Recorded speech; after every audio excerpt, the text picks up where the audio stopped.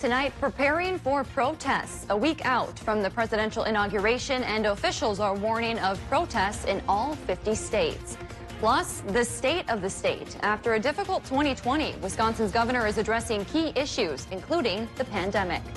And some restaurant owners in Minnesota say they have nowhere to turn after financial help from the state stopped. From CBS3 Duluth, this is the CBS3 News at 6.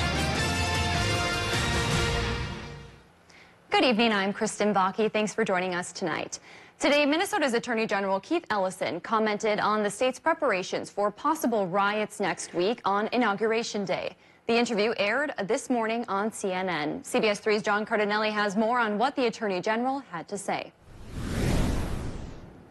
Ellison cited the riots last Wednesday as very concerning. He says the people who plan to riot and can't make it to Washington next week will make their point made locally.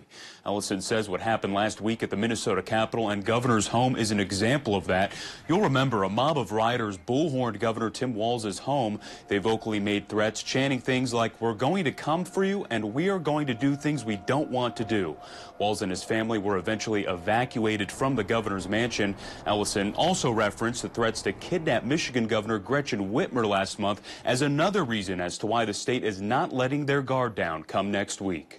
We're coordinating with our federal partners and internally.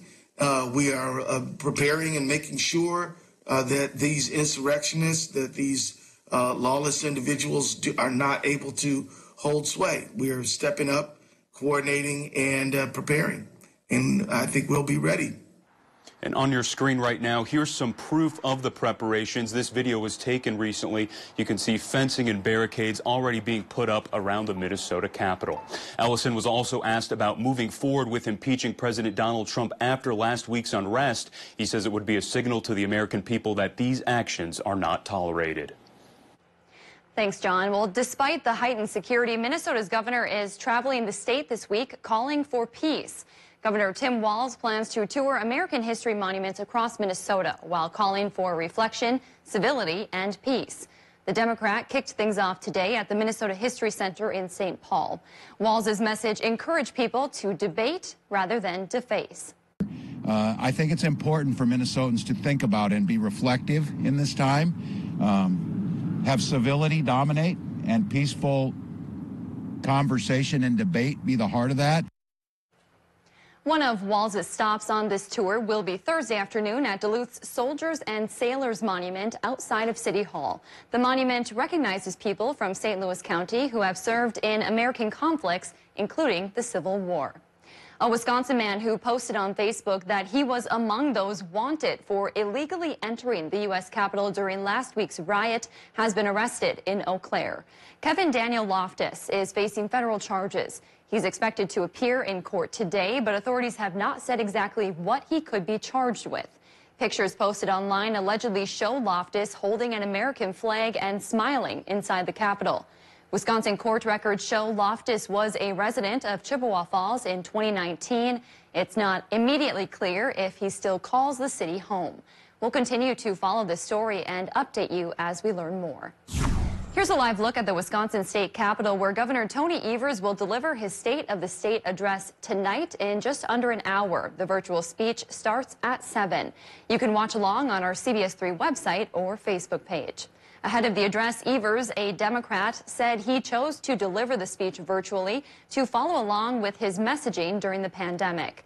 Evers is sure to touch on COVID-19's impact on the state, its residents, and businesses. We're also expecting an update on vaccination efforts. Tonight's State of the State comes as armed protests are being planned at all 50 state capitals until at least Inauguration Day. Dave's here now for a quick look at the weather. Dave, I cannot believe how quickly the snow in my yard is dwindling. It's going pretty fast. Yeah, snow fans aren't too happy about that. Luckily for them, and maybe not so lucky for others, We are going to cool down, and we'll get some fresh snowfall in just a day or so. But let's talk about those high temps Kristen was mentioning here. Yeah, the normal high temps are around 19, and today's round made it from, say, 28 in Ely, 27 up the Gunflint, to as warm as 32 degrees around Ironwood and Moose Lake, Big Fork, Grand Rapids, 35. Warmer than normal will be with us probably through Friday. Then temperatures will start to cool back to normal for the weekend. And one of the reasons is the cloudy sky we have right now will be backed up by a fresh low-pressure system by as early as tomorrow night, which brings us a 60% chance for snow for Thursday and for Friday. And I'm thinking right now 3 to 6 inches of fresh snow is possible during that 2-day period. It might start in Minnesota by Wednesday night, but much of Wednesday will be a day where we can gird our loins and set the stage because it'll be mostly cloudy but dry, still warmer than normal at 35. Once we get into Saturday and it cools back down to normal, we'll talk about how long that trend in turn will last. Thanks, Dave. The Moderna vaccine appears to give people at least a year's worth of protection from COVID-19. That's according to the biotechnology company's chief medical officer. Vaccines from Moderna and Pfizer were both granted emergency use authorization from the FDA. According to the company, Moderna will test to see if a third dose of the vaccine will result in longer protection. The 2 needed doses of the vaccine are given about a month apart. St. Louis County health leaders say they're happy with their COVID-19 vaccination efforts so far, but they face some challenges along the way, and they anticipate more. So far, the county's public health team has administered 800 vaccines to EMS workers. That number does not include vaccination totals from any of the county's hospitals or pharmacies. When you add up all of those groups, 8,000 doses have been administered. County health leaders didn't say if they're meeting their projected distribution timeline, but they did say EMS workers' non-traditional shifts have made scheduling with this priority group a challenge. For now, the county is keeping up with vaccination staffing demands, but they anticipate a greater need when the vaccine is available to more people. The county has requested volunteers from a group called Minnesota Responds. Once a vaccine becomes more widely available, the county plans to transition testing sites into vaccination clinics. Meanwhile, Itasca County, they've vaccinated nearly all hospital and EMS workers there. Both skilled nursing and assisted living facilities are up later this week. Itasca County leaders say older adults and those at high risk will be vaccinated soon. You'll get a notification from your primary health provider when it's your turn.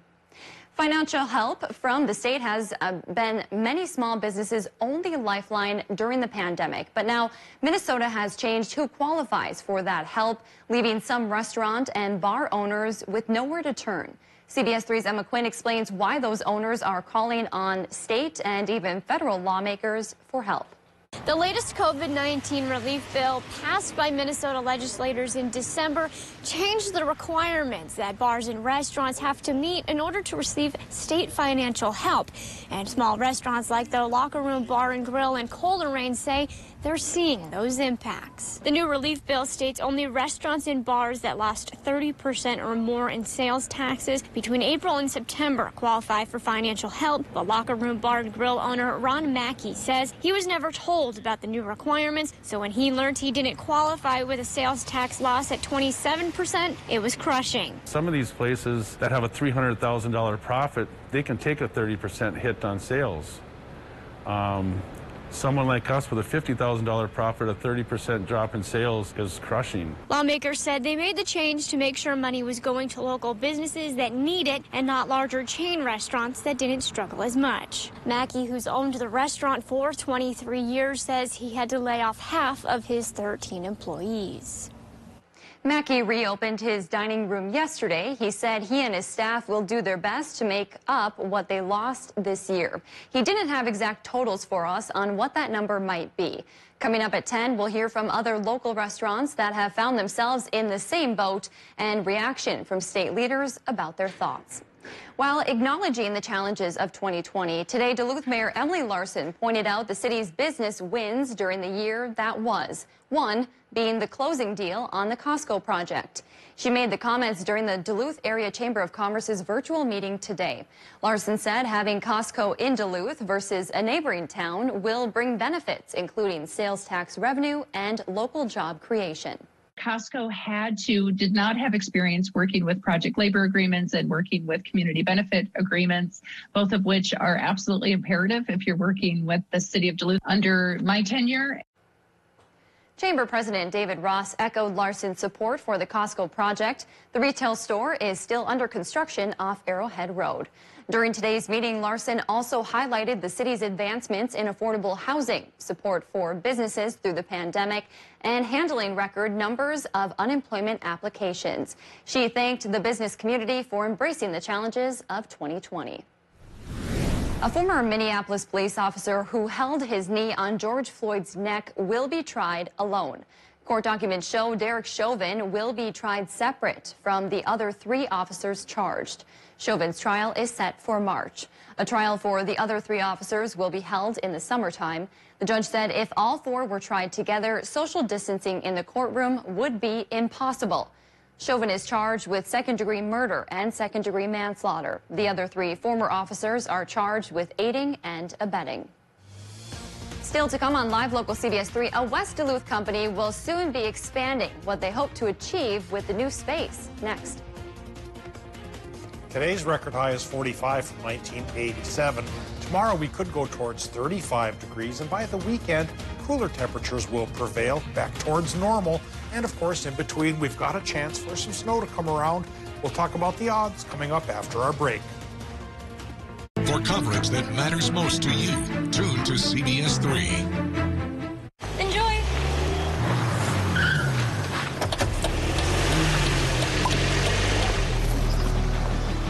Get any size Dr. Pepper for $1 or a tasty sausage McMuffin with egg, 2 for $4. When facing a major healthcare decision, it's wise to seek a second opinion from a team of established experts. Financial decisions deserve the same level of care and expertise. At MPPL Financial, we develop your plan by assembling a personalized team that includes experts in multiple disciplines. So the result is a coordinated care plan that covers all areas of your financial life. Your outcome depends on the quality of care you receive. Call today to set up your free second opinion consultation or visit MPPLfinancial.com. Hello, I'm Mike Lindell, and as you know, my passion is to help each and every one of you get the best sleep of your life. That's why I created my new Giza Dreams bed sheets, 21-inch wide pillowcases that will fit over any pillow, and deep pocket sheets that will fit over any mattress. You'll never want to sleep on anything else. Call or go online now to take advantage of Mike's Christmas special. Use your promo code, and for a limited time, when you buy 1 set of sheets, you'll get another set absolutely free. Order now.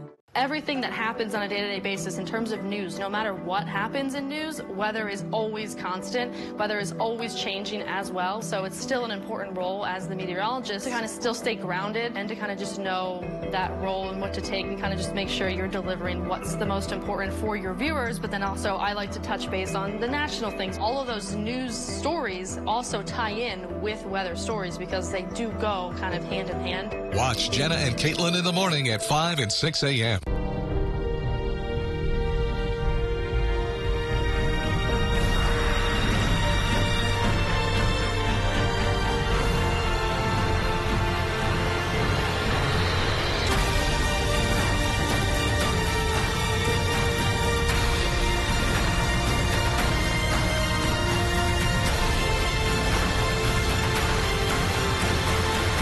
Always ready, always there. Visit NationalGuard.com to find out more. Enjoy.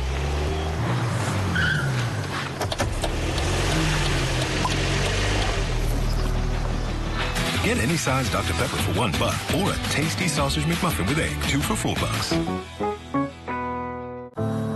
It is the question that matters the most. ¿Dónde está? That takes you behind the story. Robert. It drives everything we do.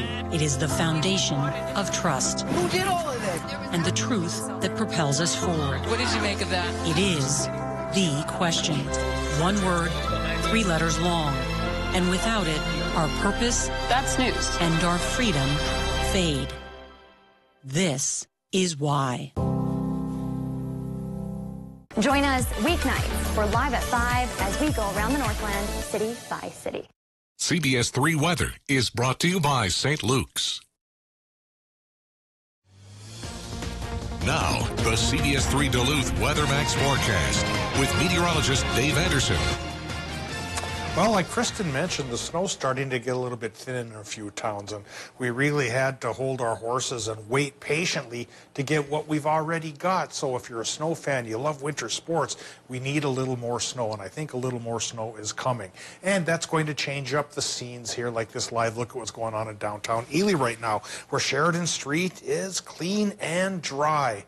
By tomorrow night, snow may start coming down, and by Friday night, it may start to end, and I'll talk about how much could come in between coming up in just a bit. But right now, we look at the current conditions coming in from Duluth International Airport. It's 81% for the relative humidity, 26 for the current temp, southwest wind 9 miles per hour, air pressure 1,010 millibars, just a hair on the lower side, so not low enough for snow, but low enough for cloud cover to be up above us tonight. Current temperatures in the Upper Peninsula go from 27 to 29 degrees from Watersmeet to Ironwood, and in the northern parts of Wisconsin, we go from 24 in Hayward to 28 in Superior to 31 towards Bayfield.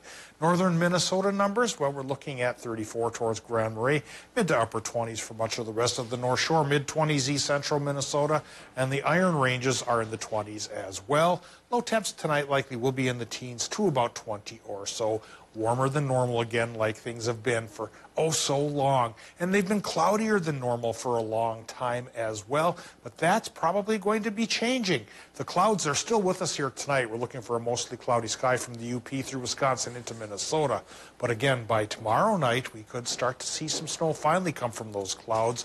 As this weak trough leaves, the clouds linger, and a new low pressure system starts to ease its way towards us out of the Rockies, through the plains, and towards our region. So Wednesday night in Minnesota, 40% chance the snow could begin. May last, or the folks in Wisconsin and the UP may have to wait a little bit longer. Then getting into Thursday and Friday, it turns into a 60% snow chance for all zones.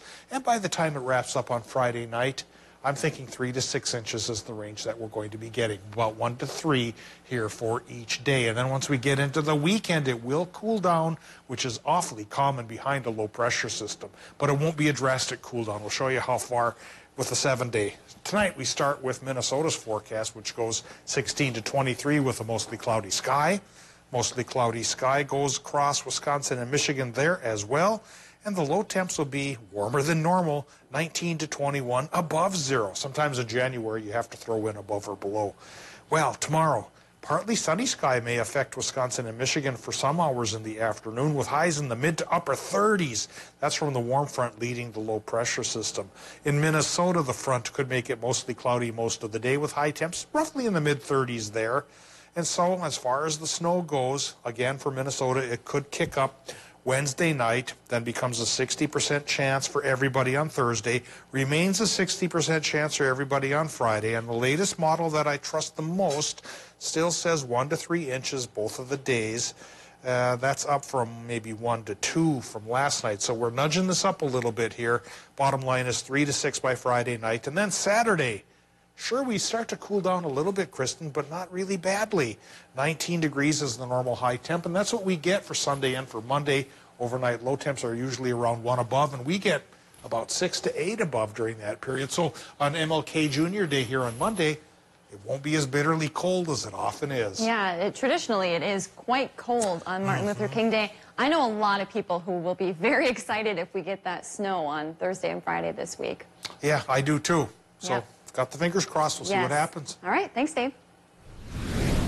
Soon there will be a new play space for children in Duluth, and even a little something for the parents. Little Nature's, a children's retail store in West Duluth, is expanding. Right now, the shop has a clothing storefront with a small children's play space, but after much support, the owners saw the need for a bigger location.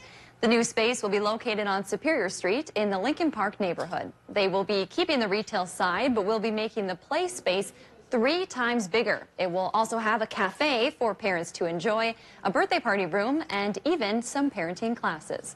Sign language for kids and infants, music, even just the basics of helping give some tools for parenting if parents are struggling, so they can have a group where they can get support and feel like I'm not the only one that's struggling as a parent. The new location is set to open this summer. Minnesota Power is aiming to deliver 100% carbon-free energy to customers by the year 2050. The company announced the goal this morning after recently reaching the 50% mark. In its upcoming plan, Minnesota Power hopes to expand its wind and solar resources and achieve coal-free operations at its facilities by 2035. The plan will be submitted to the Minnesota Public Utilities Commission on February 1st. Coming up in sports, we are just a few days away from the start of high school hockey in the Northland. Kelly is in with a preview from Hermantown. Next.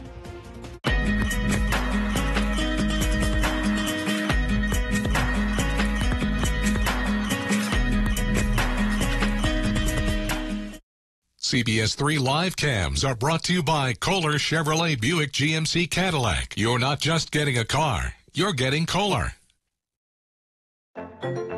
This winter, beat the cold with an Up North hat. Michigan-made, these warm hats are expertly stitched with soft fabric, perfect for protecting you from whatever Mother Nature throws your way.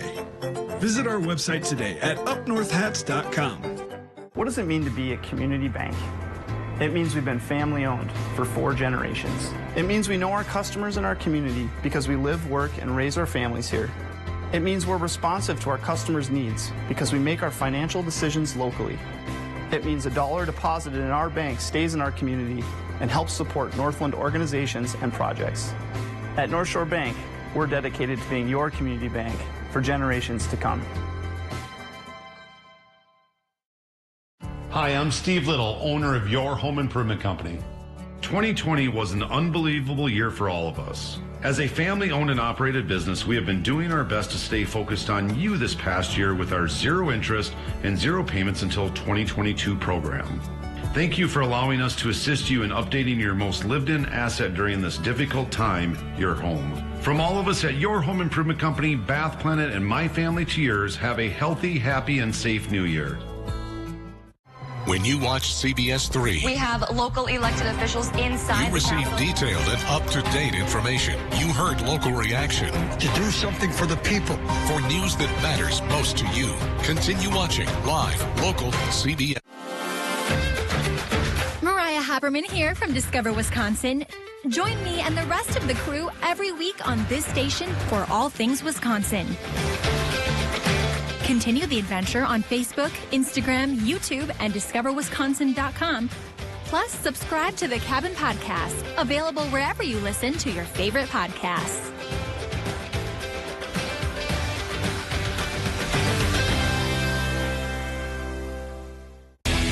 Skilled trade workers are the backbone of every community, and also the Army National Guard. Soldiers get paid training to keep the power flowing, engines running, and supplies moving. Army National Guard soldiers are learning skills that can set them up for success with companies looking to hire the best. The Army National Guard basically built my resume for me.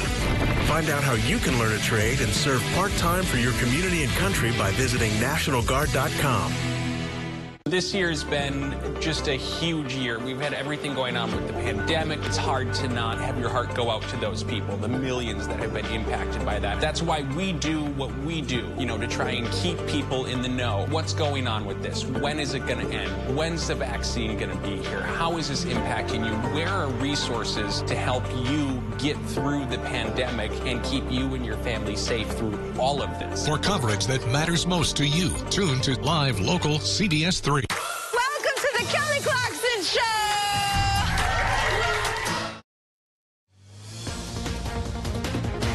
Now, CBS3 Sports with Kelly Hinson. Well, we are just 2 days away from the start of the winter sports season. Here in the state of Minnesota, teams are going through their final run-throughs during practice before they get to return to action in just 48 hours. That includes the Hermantown boys hockey team. They made it the deepest run out of all the Northland boys hockey teams last season, making it to the state final game. Of course, they lost in that heartbreaking overtime to Matamidi, which coaches say those that are returning to this year's team are using as motivation. These guys are motivated, really motivated, especially that senior group. Joey and the boys, they want to get back there. They're motivated to try to get a 4th state championship for sure. And that's their goal every year, is to get down to the X and try to win a championship. Despite only having 10 days to prepare and practice for the upcoming season, many of the players have taken advantage of the amount of outdoor rinks Hermantown has for them to use. We were able to be outside skating a lot before we could be inside here, and that was great. But these last week has been definitely good for us to just be back together inside as a team all again on the ice. The Hermantown boys will open up their season on Thursday night across the bridge against Superior. And high school hockey on My 9 is coming, but note a few schedule changes that we'll see early in this season. First game is this Thursday at 7 p.m. as Cloquet hosts the Grand Rapids boys hockey team. Note the time change from Saturday's game, Duluth East and Cloquet, which will now start at 7:30 p.m. And of course, for a full list of games and start times, you can head to our website, CBS3Duluth.com. Click on the sports tab. All times and games are subject to change, as is everything in this day and age. Well, the NBA and the NBA Players Association today announced an agreement on additional measures to supplement current health and safety protocols as the COVID-19 pandemic continues. The increased safety measures come as coronavirus cases surge across the country and during an uptick of NBA teams requiring potential player quarantines. For at least the next 2 weeks, NBA players and team staff are required to remain at their homes when the team is in their home market at all times except to attend team-related activities at the team facility or arena, exercise outside, or perform essential activities, or as a result of extraordinary circumstances. Away from work, interactions are limited to those with household members, family, and any personal staff working regularly in their home. And when on the road, players and team staff are prohibited from leaving their hotel other than for emergencies or team activities or interacting with non-team guests at the hotel. And that's all good and dandy. How do you regulate that? Do you call, like, is Rudy Gobert and Ricky Rubio, are they going to get calls every night? Like, are you in your home? They're doing room checks, I'm sure. checks. Yeah, that's what they do in high school when you go to the state tournament. They do room checks. High school basketball, National Basketball Association. Basically the same thing. Here's my thoughts. If they want to play, they should follow the rules, right? And then we can play, the fans can enjoy it, everyone wins. Listen to Kristen, everybody. Stay home, wear a mask, and listen to the rules. Thanks, Kelly. Yeah. Many local first responders have started to receive their second dose of the COVID-19 vaccine. Tonight on the CBS3 News at 10, we hear from a local nurse who is speaking out about her experience with the vaccine and how she hopes her story will stop the spread of misinformation when the vaccine becomes available to the public. Who is Aaron Rodgers? That question can now be followed. How'd I do on that? Beautiful. Followed by the answer. Jeopardy host, the Green Bay quarterback, will be filling in on an upcoming episode. After late host Alex Trebek's final episode aired Friday, the popular game show has been trying out new people in the role. No word on when Rodgers' episode will air. He once appeared on a celebrity episode of Jeopardy and has been a fan of the show since he was a kid. Dave, you need to be the host of Jeopardy. We watch it before the 5 and you always get the answer right. Oh, thanks for saying that. You're welcome. And forgetting that I get it wrong once in a while, like the weather. Here's a quick look at our 7-day forecast. Snow possible Thursday, Friday. I'm thinking 3 to 6 inches for both days. Thanks for joining us. See you at 10. Change the future of medicine.